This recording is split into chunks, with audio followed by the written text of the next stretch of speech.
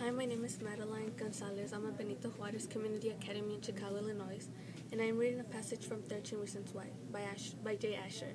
This book was banned in Cable County, West Virginia. This book was banned because of these reasons. The book contains drugs, alcohol, smoking, being sexually explicit, suicide, and being unsuited for age group.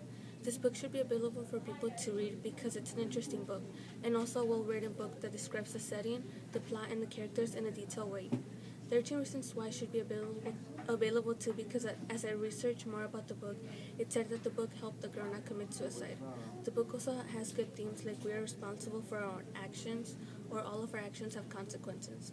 Why would you want to mail out a bunch of tapes blaming you on a suicide? You wouldn't. But Hannah wants us, those of us on the list, to hear what she has to say, and we'll do what she says if only to keep them away from the people not on the list.